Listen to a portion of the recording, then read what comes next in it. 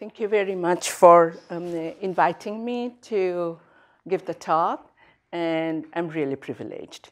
And what I'm going to share with you is something which I had been working on for many, many years.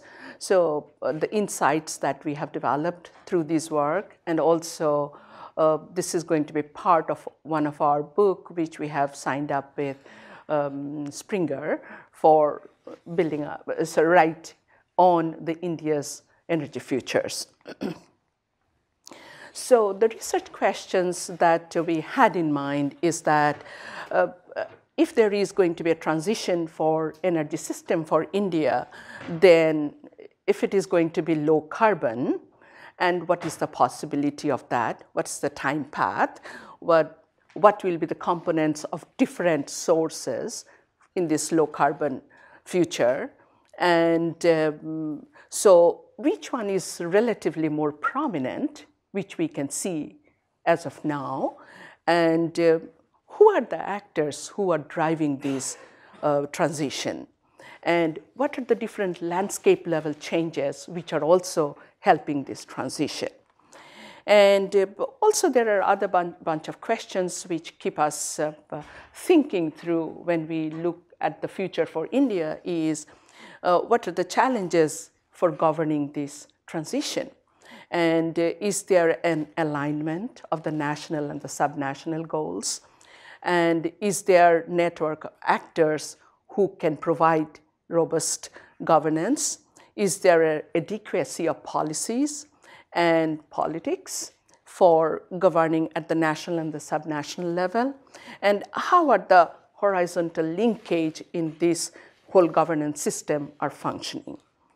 So what I'll do is that I'll try to start looking into the historical perspective, and then what is really changing over time, and which gives us a hope or a direction to go forward. I always say that India has one very big advantage of the structural composition of the economy, because with the service sector as very large, 60% of the total GDP, then what happens is that, which is relatively less energy intensive, gives a standard advantage to the economy. But if you look into what has been really a very prominent achievement in terms of India, in terms of energy efficiency, is the industry sector really took the lead. So I always say that if we understand what really happened within the industrial energy efficiency achievement, that can give us some lessons for replication to other sectors. So this is something which I really love, and where I say that if we look back to 1973, right, so early 1970s, middle of 1970s, then we could explain that the growth of industrial manufacturing production was 100% coupled with energy growth. So it is exactly the same, the yellow and the blue line, right? And so structural change and the technological advancement really doesn't show up anywhere if we decompose into different factors. Look at 1980s to mid-1990s, right? So we find that you can see that it's here where really some decoupling started, so 1994-95 onwards. And very interestingly, since then, if you see, look at this current, the past decade, right, where you can see that there is a clear decoupling of activity growth. This is the manufacturing activity growth, right? And this is the energy growth. And this difference is explained by the energy intensity decline. And this is the energy intensity, and this is the structural change. So very interestingly, from past decade, actually, within the industrial sector also some structural changes happening. So more share of the non-energy intensive industries is also getting more and more into compared to the energy intensive industries. So another very important issue which we looked through the producer behavior modeling is that if you look into from 73 onwards, you can see that how gradually it is becoming more and more, sorry, the energy is getting substituted by other factor inputs. We did our studies prior to 73 also, starting from 50s onwards. And if you look into those, then you will see that there was high degree of complementarity between the factor inputs, energy and capital, energy and labor was only getting substituted, but energy and capital were highly complementary. But from 73 onwards, we find that the technological progress has been such within the industrial sector, which is substituting energy more and more, right? So this is also visible here.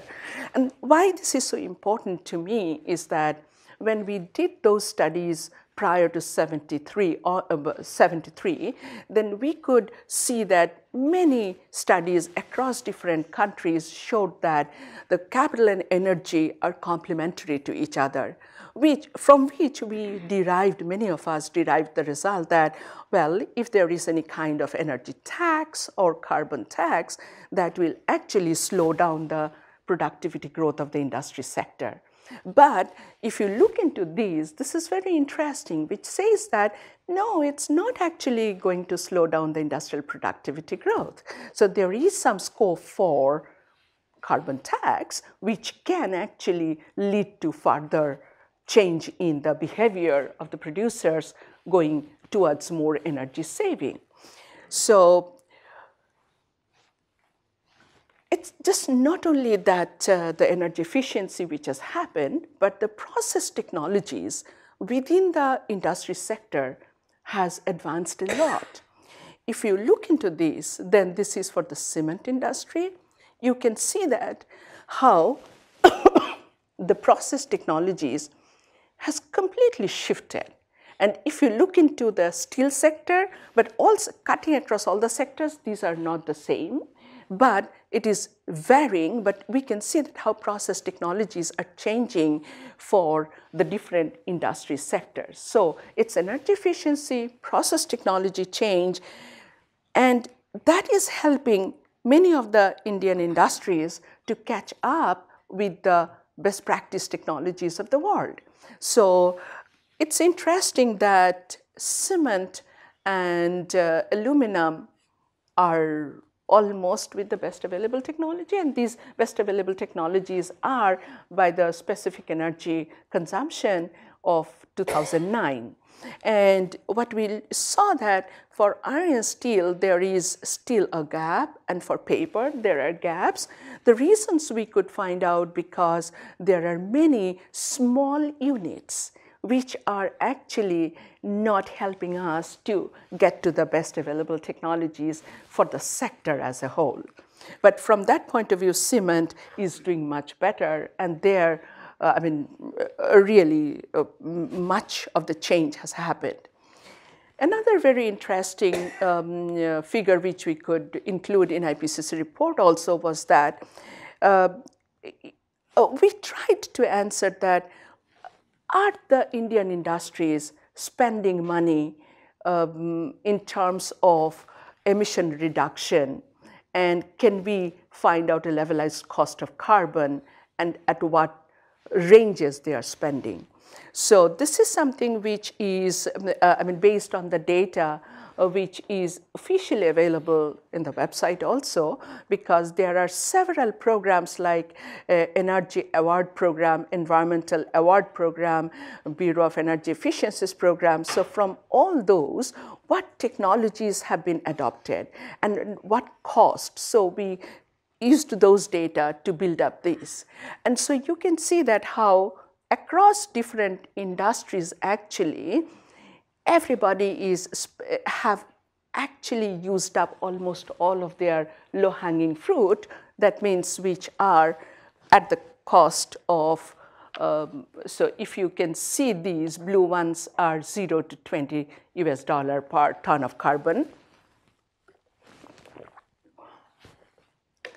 per ton of CO2. And so you can see that actually some of the industries, if you look into the cement industry's performance, you can see that they have actually made very high cost replacement. So they have actually gone to the even above $100 USD spending for making their units catch up with the best available technologies. So our question was, why are the industries doing these, right? So we interviewed them and we tried to know what they are doing. So this is how we could actually line them up, that it's the competitiveness which they are looking for within the market, either if it is traded or even if it is within, then there are many players. So they are trying to do the market competitiveness. So this is something which is really pushing them towards adopting all these different kind of changes, going beyond energy efficiency as well. And then, of course, there are influence of policies. And what are those policies? I'll just show you in a while.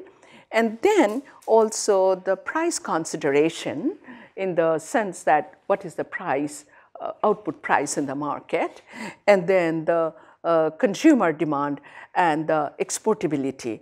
So, and we could see that this is something which, I mean, covering all what they are doing and how we could line them up in terms of priorities which they have given. And then we saw that for emission reduction, specifically for emission reduction also, many of the industries are actually doing a number of steps in terms of recycling of waste within the industrial processes. Also, there are several energy conservation measures which they are adopting, and energy saving measures which they are adopting. And these are something which are cutting across all these industries, the energy intensive industries which we have interviewed. So also there are some renewable energy technologies which they are integrating with their production processes so that they can increase the input from cleaner fuel within their production process. So within the companies also, within the industries also, the internal policies are changing, and which are helping them to move away more and more from use of coal to other cleaner fuels. So if you look into the policy domain, very interestingly, I would say that you really need to go back to the early industrial policies. So industry sector policies, industrial policies were some of those which were actually driving many of these actions. And it's just not the industrial policies, but then you can see that there were environmental policies. And environmental policies were mostly for local environmental standards. So for CO, NOx, so those are the things which they were trying to control. And so they had a very stringent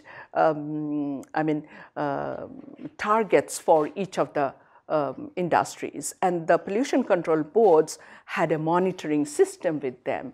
And so that has also driven many of these actions when they respond. That is the policy, environmental policy, which they have really responded to. And then you can see that from 2006, the climate-related policy integration has also started. So it's not that India internally not responding to climate change. So they are coming up with new policies, new environmental policy of 2006 and National Action Plan on Climate Change of 2008.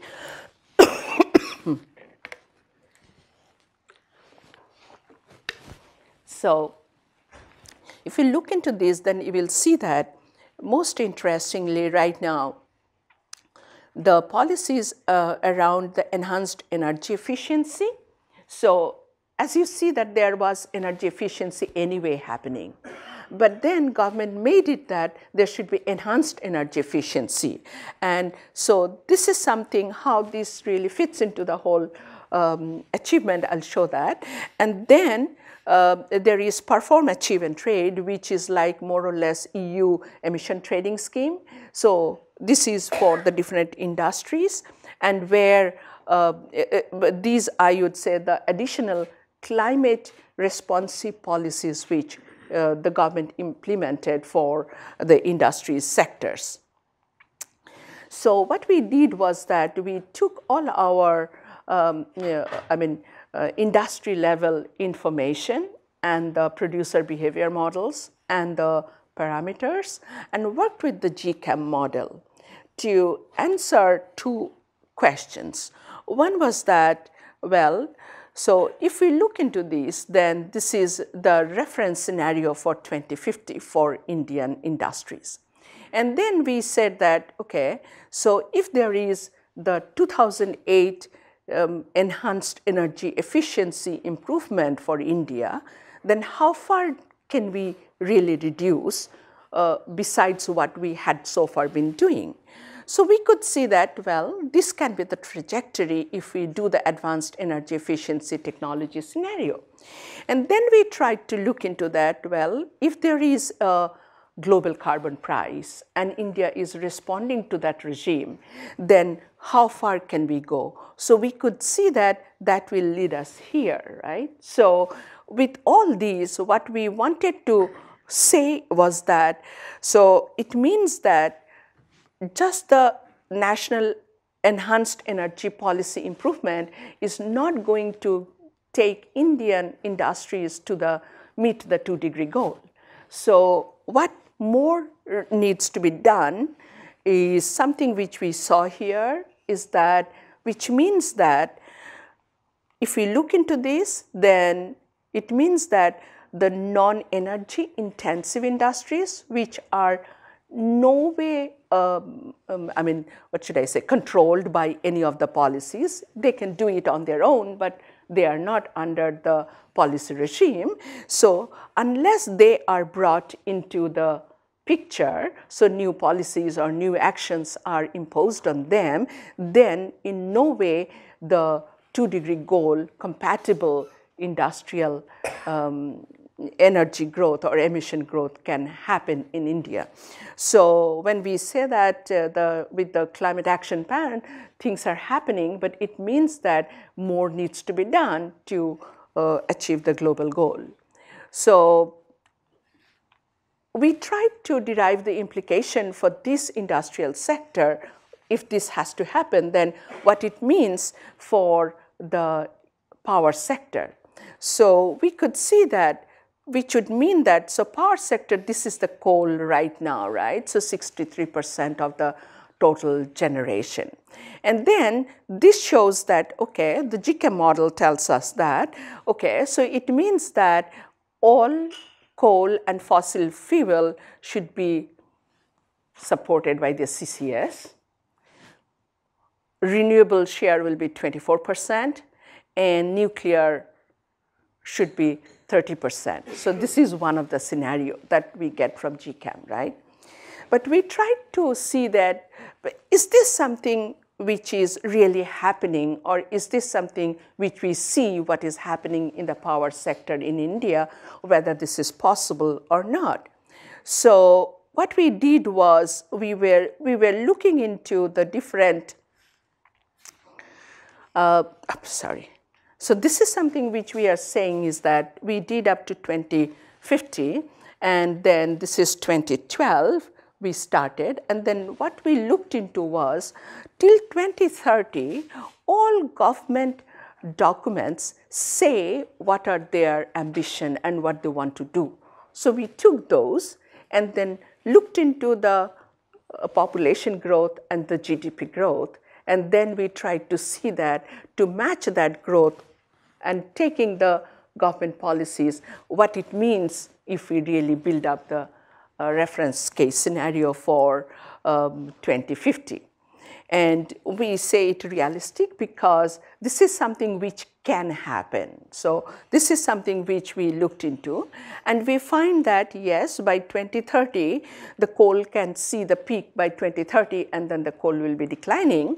And we can see that most of it is going to be met by solar and wind. That is the wish or aspiration in at the policy level.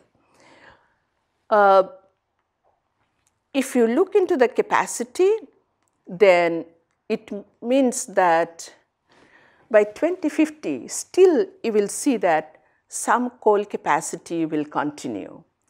And in that, I mean, till 2030, whatever the government aspirations are, government policies are, there is you can see the role of gas is declining, because India's own exploration is declining. So from that point of view, you can see that in the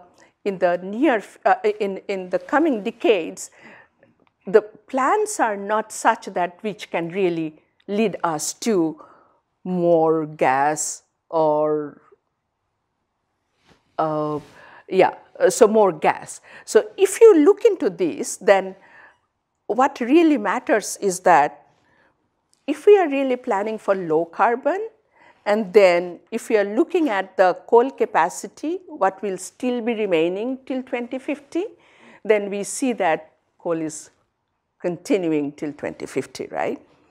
And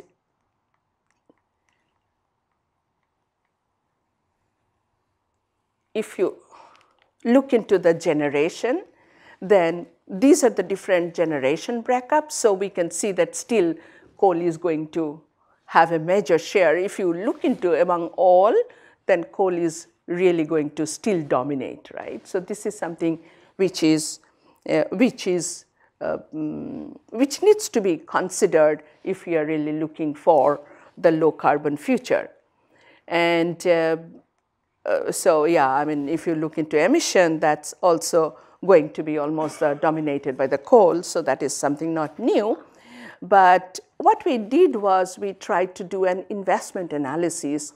If these are certain things which needs to be implemented, then what are the necessary how does it matter if you are going to make investment as a necessity? Because it's not just the levelized cost of carbon per ton of CO2, but it's really what matters is what is the first investment that is needed. Why? Because in India, there is need for new capacity addition, new capacity creation. So what will be the investment need? This is something which is very important, and what are these 10th, 11th, this shows is the 5-year plan period which we had been following so far. So this is something we are just going up to 2050, and then we are trying to see that in different time point how the investment needs to be made, given that the generation and the capacity creation need to follow that path.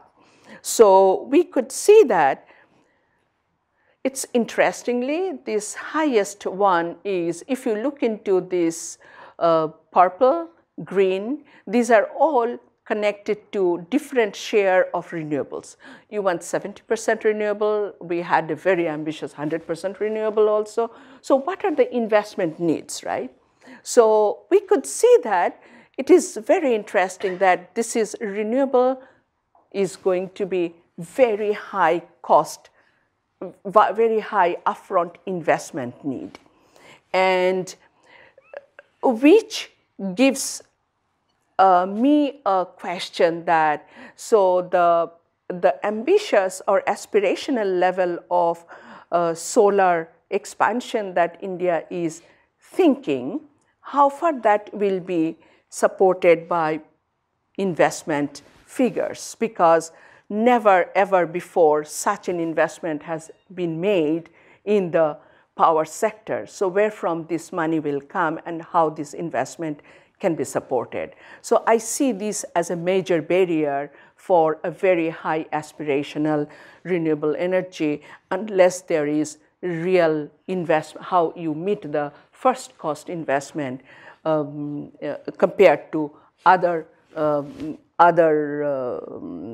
alternatives.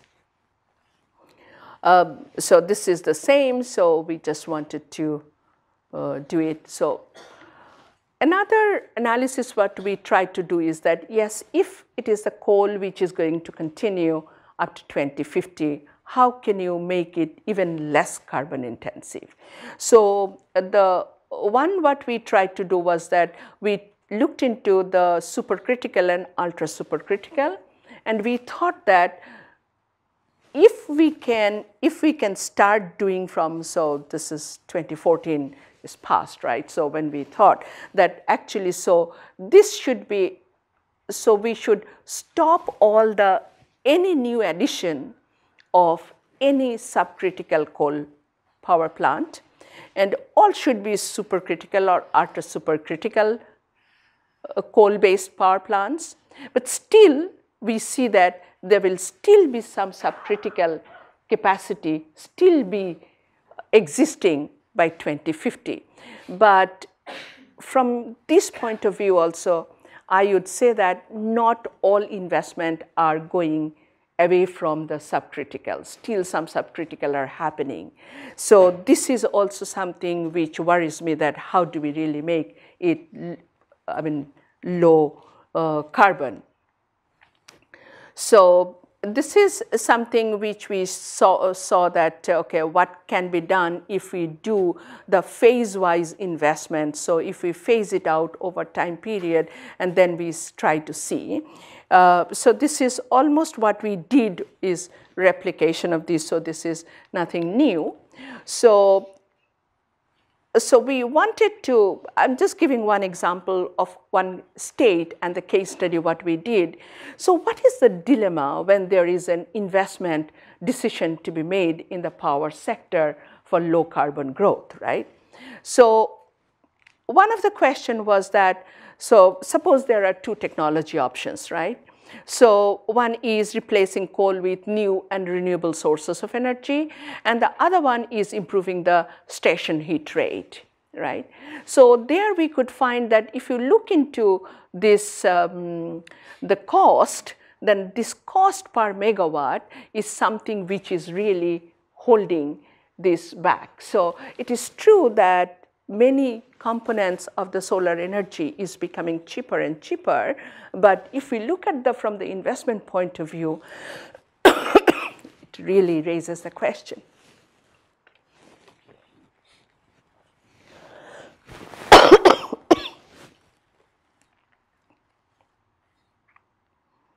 So, sorry. So we were trying to look into that what are the other sectors, how they are emerging and what is really happening, just not looking into the industry and the power sector. So we saw that the mega cities are the real, power consumers in India, right? So everywhere.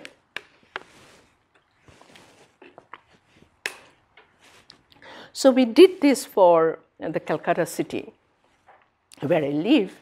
So what we found is that you can see that how energy use per unit of the city's contribution to GDP is coming down, which is green line, but you can also see that how the energy use is increasing, right? So it is growing because of the population growth, activity growth, and so these are, so one positive thing, as I said from the very beginning, that industry sector also it's the energy efficiency improvement. This is something which we can also see that energy intensity reduction, which is really happening. So technologies are getting efficient in terms of energy use, but then activity growth and population growth is driving this. So we also tried to look into that, so within the household sector, what are the possibilities? This is something which we saw what is the appliance demand growth in India, right? So if you look into this, then you can see that how, I mean, all different kind of refrigerators, air conditioners, television. So all these, how they are growing, right? And then we were looking into that, well, if this is the growth, and this is something, what we found that if you look into the best practice refrigerator in the market, and this is something which is, we did a household survey, right? And so from there we could find out that what kind of technologies people are using. So we looked into the average, and we saw that there is so much of potential that can be realized by making it as energy efficient appliance standards. So there are appliance standards, but then in the market you also get the energy inefficient refrigerators as well, right? And all appliances. So from that point of view, we could see that there is huge potential. So we could see that for refrigerators, the rural and urban potential, how much is there, right? And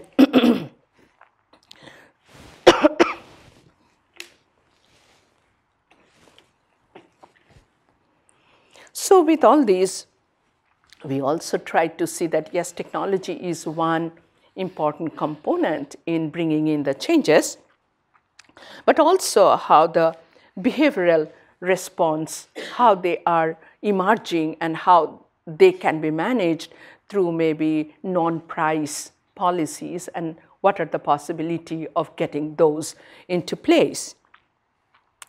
So what we did was we were looking into the mobility sector, right? So because I did not quote here, because we did this behavioral stuff earlier also for residential, say lighting equipment improvement and how the rebound effect is. So we looked there that in the rural areas they are really high where there is unsatiated demand, and then we tried to look into the urban areas, and we wanted to see in the mobility sector what is happening.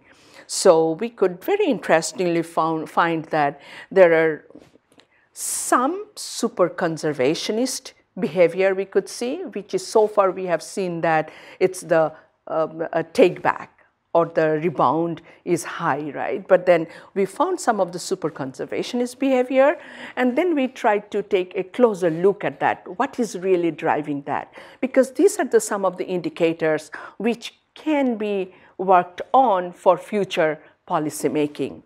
And so what we found was that because in the urban areas, the unmet demand is declining, so they are getting affluent, and so they are now able to meet most of their demand. And so this is one. And the other thing is that there are awareness of economic gains from energy efficient behavior. So people are really looking into the gain, what they're getting, monthly savings in terms of their expenditure. And then there are many incentives to use the energy efficient appliances which are coming up, and larger issues like environmental and climate impacts sorry,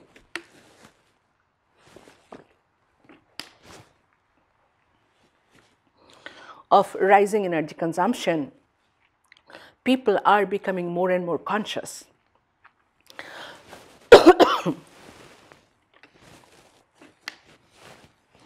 And how this consciousness are increasing, we could see, we had a question on how they are getting exposed to these new information and awareness. So they could see that they are attending courses, they are being many awareness programs done in their offices or in their workplaces, and these are the things which are making them aware, and so those are also driving their super conservationist behavior. So what we could see is that, so beyond price mechanism also, there can be many more parallel policy options which can be implemented, and those are like, say, because we did it for Indian cities. So we did it for all India, any cities through an online survey. And so what we could see is that these are really, I mean, because we could see that the improvement in the promotional material can really make some difference. Because what we are, when the promotional materials are there, then they are saying that how much free mileage you get per liter of petrol and the gasoline, right?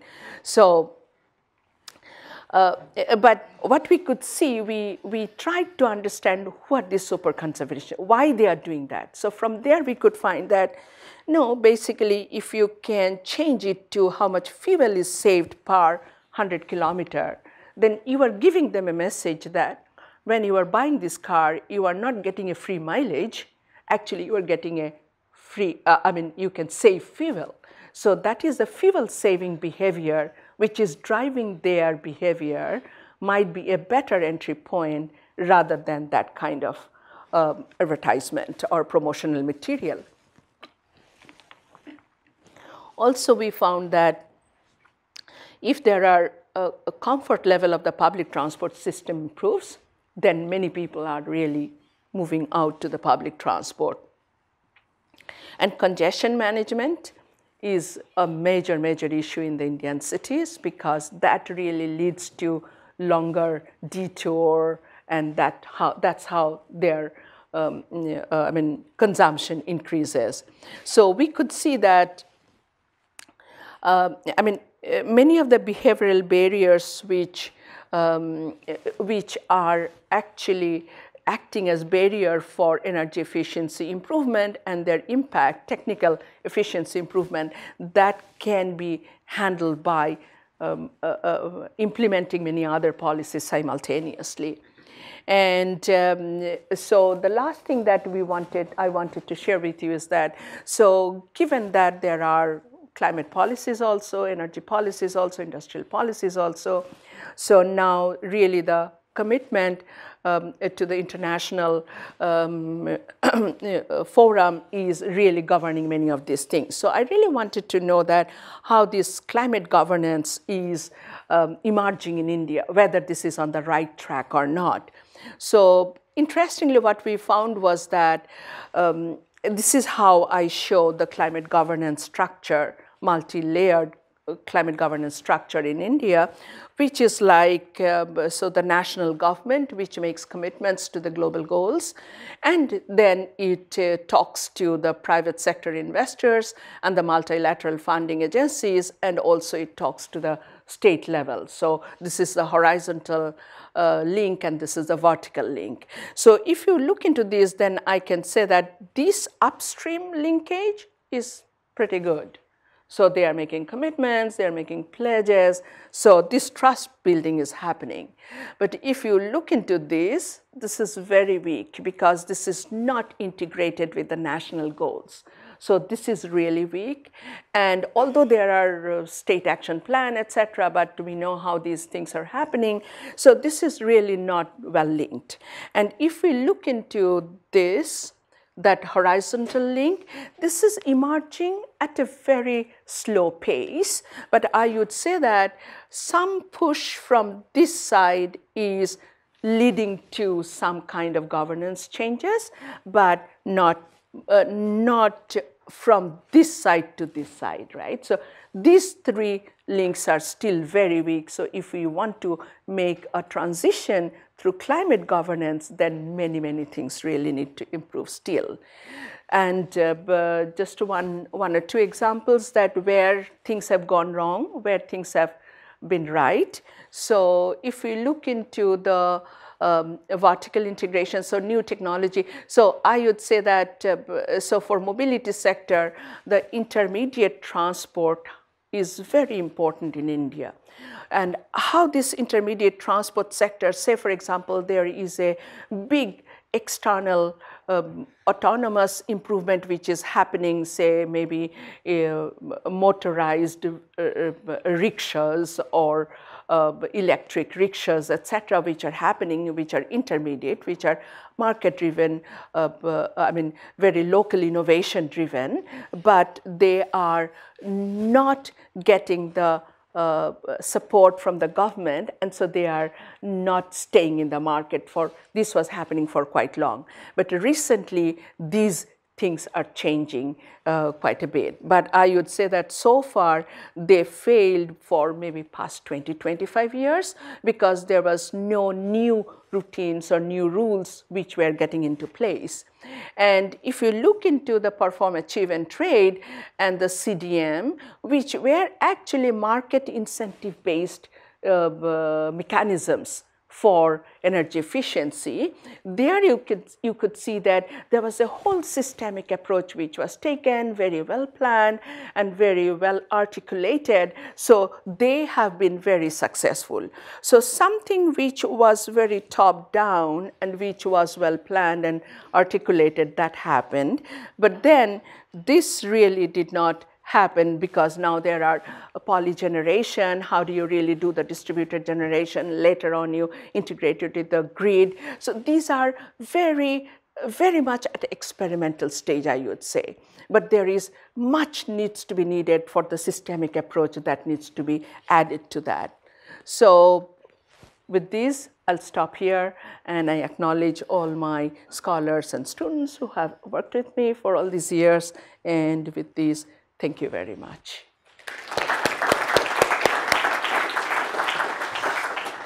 Okay, so we have time for some questions, and I'll help you moderate the questions. So we start out with students.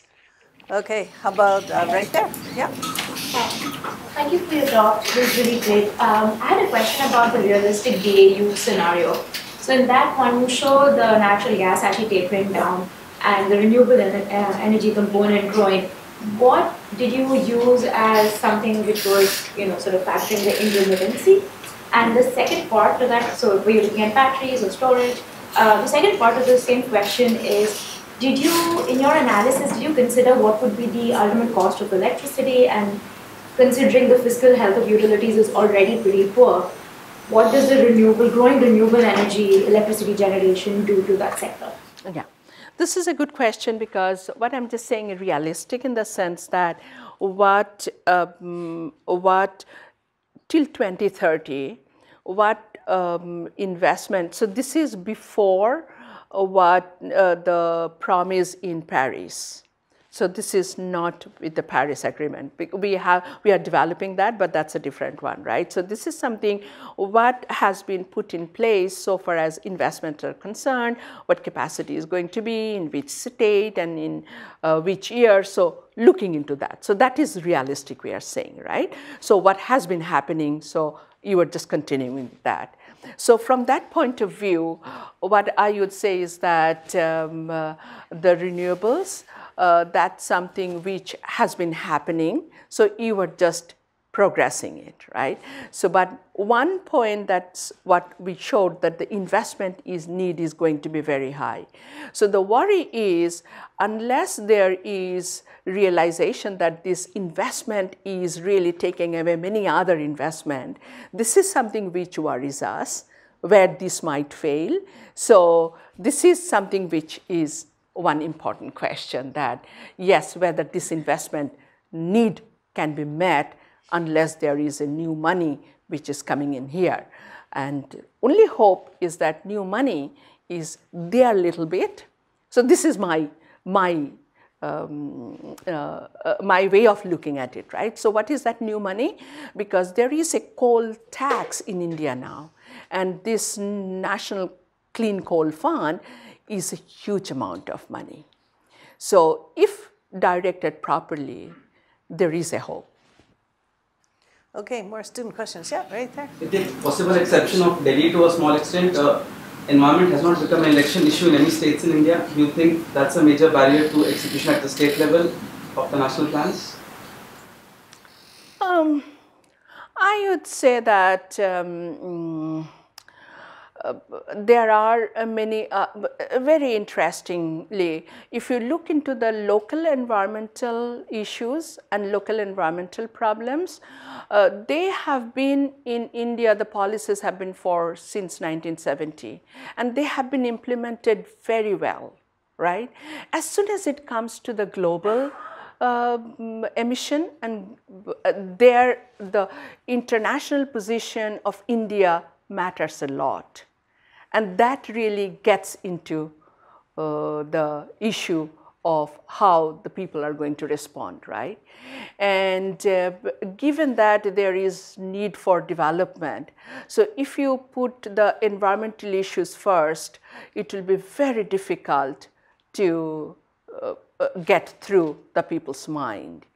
But the policies are there, but I'm a little doubtful now because many of the environmental policies are getting relaxed, which is not very happy thing happening. But again, there are a few tightening things which are also happening. So I do not think that you can make environment as a political issue very closely. Yeah. It's difficult. Can I follow up a little bit on that? So, what we've seen in China, our concerns about local air quality have gotten to be, very high on people's agenda. And as the middle class grows and they begin to travel and see a beautiful blue sky and then come home and realize how bad pollution is. So, and the major Indian cities, suffer, especially inland cities, suffer very badly from that. So you don't there's not kind of a groundswell of concern about local air quality in New Delhi? No, the local air pollution is an important issue, right? Say, I'll just give an example that when CNG came in Delhi, when LPG came for Calcutta, Bangalore, and many other cities, right, in the transport sector. So those were high on agenda. And I have not shown you, so we have actually that at that time we will see how there was a fall in the pollution and everything. So now again, the pollution is increasing because people are using more of transport, right, more of private transport, congestion, etc. So I think this is now again gaining prominence, and so that it has led to major changes like the introduction of the incentive for electric vehicles and the public transport, using the more comfortable public transport, and that is increasing a lot in India. And I see the positive thing that because private sector are driving that, so that will you can see it will be happening faster. Okay, so more student questions. No? Okay, all right. Okay, general questions. We have time for one or two. Yeah. How about in the green? Yeah. Okay, I was just wondering if, because there's such concern about the population, more people, more pollution, et cetera, what are they doing to encourage people to have fewer children, if anything? Very interestingly, India's population growth has been declining since 1960. So if you see now the population growth rate is around 1.18 or something per annual, and 2050 it is going to peak, and then the absolute number is going to go down. So India has a very strong population family planning policy, and which works at a very grassroots level also. So this is declining consistently over time, and this is in place since 1950. So it's happening. Yeah. Okay, one more and then that'll be it. Yeah. I had a question about the future of coal in India. Say it again? I had a question about the future of coal in India. Yeah. On the business as usual scenario, you showed that coal was going to be quite a large part of electricity consumption in India in 2050. And I was wondering whether new coal power plants, whether you think they will still be built around that time, or whether the coal generation at that point will just be the power plants that... Till 2030. All the plans are that till 2030, new additions will be made. Yeah, because just to meet the whole demand. Okay. Let me be very frank, right? Yeah. So, I mean, what can be the alternative? Those are the things we really need to think. But what I'm just saying is that till 2030, we have to build new coal-fired plant. Let's be very practical. Okay, all right. Well, I think we're going to wrap up. So thank you very much. Thank you.